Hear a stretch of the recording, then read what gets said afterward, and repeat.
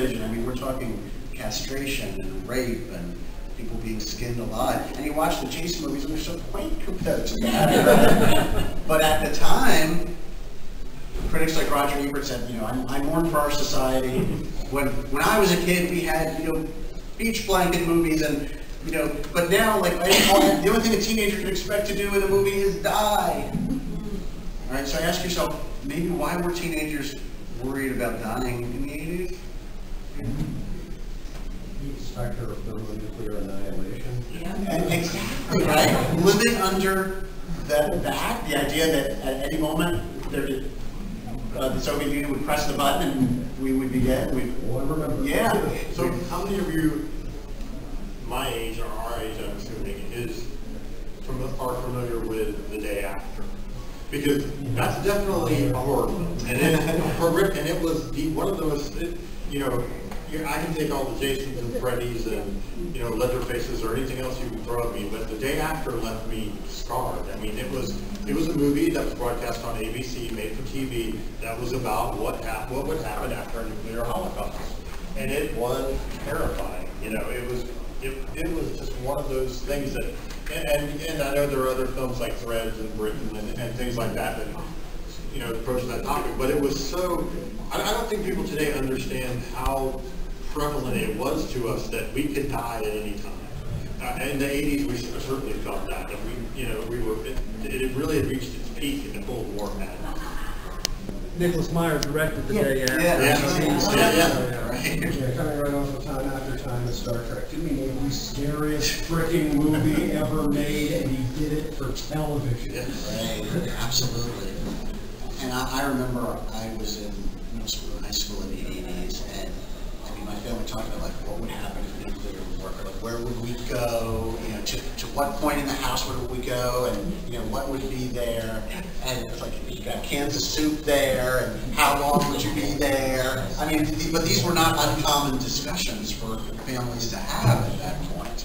I think by the point where I was starting to get coherent around the 80s and understanding geopolitics, my folks had already tuned out. They were, no, you're not going to live. Oh, that's terrible. You understand what a thermonuclear blast will do to this? You don't want to live. Well, listen, I remember, That's what my father said to me. He said, you want to hope you're not one of the ones who well, survive. I can remember my friends, one of my friends even, them saying, if we find out that something's coming, we're just going to go as close to the bomb as we can so we can be obliterated right away. Right. So we don't have to live after this thermonuclear disaster. So, to bring that all the way back around to these slasher films, which people found so unacceptable in the 80s, right? That it was so terrible.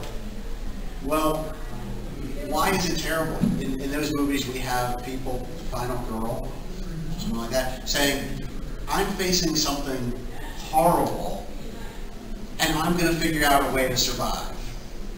And I'm going to be resourceful enough, and clever enough, and strong enough. Well, that's true. We've gotten a little better with that.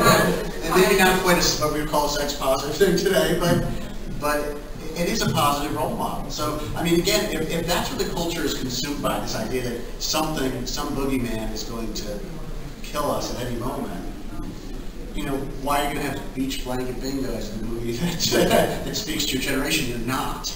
But the idea of surviving an experience with Jason or Freddy, what does Nancy say in Nightmare on Elm Street? I'm into survival, right? When she creates all of those booby traps to stop Freddy.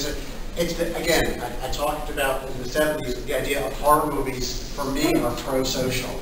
They are about making our lives better, showing us the things we're afraid of and we're afraid to face that mainstream movies will not show to us.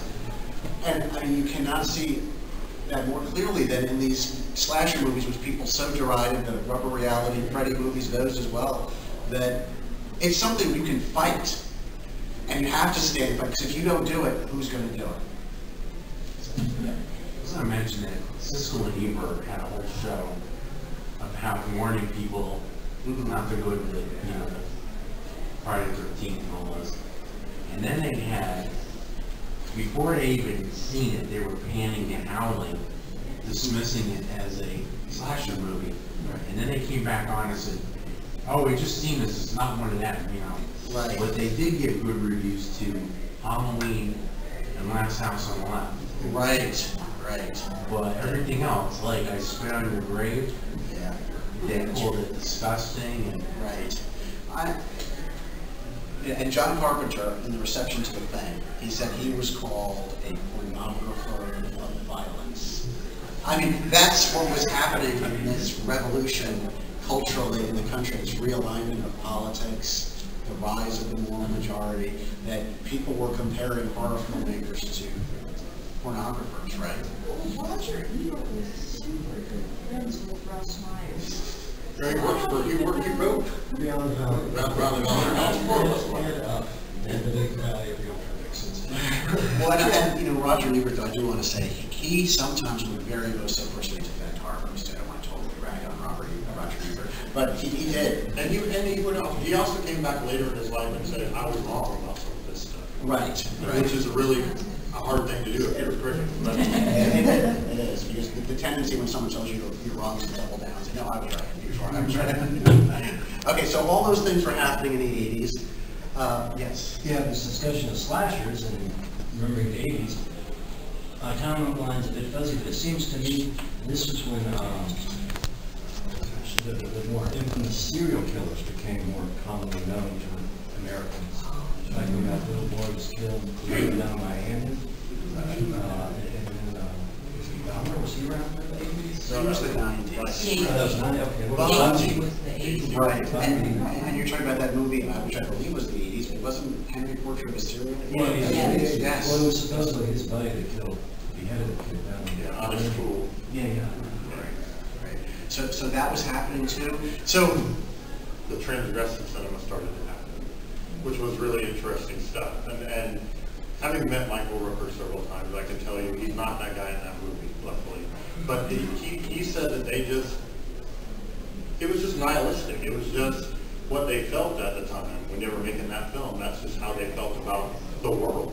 And that's happened over and over again. There are people like Greg Araki later who would make films that sort of said, we're just all, pardon my language, fucked. That was kind of what the purpose of the movie, what they felt like they were doing with the movie.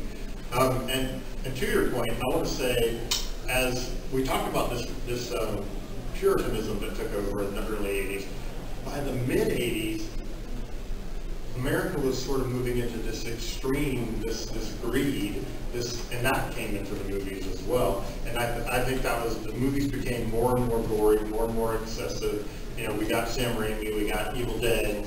We started moving, and then, Stuart Gordon sees Evil Dead and says, well, I got to outdo that. I'm going to do Reanimator. Right. And then that's what they were just trying to one-up each other for so long. But to me, and I asked Stuart Gordon about that, and he said, I never really thought about it, but yeah, as the decade became more excessive, the films became more excessive.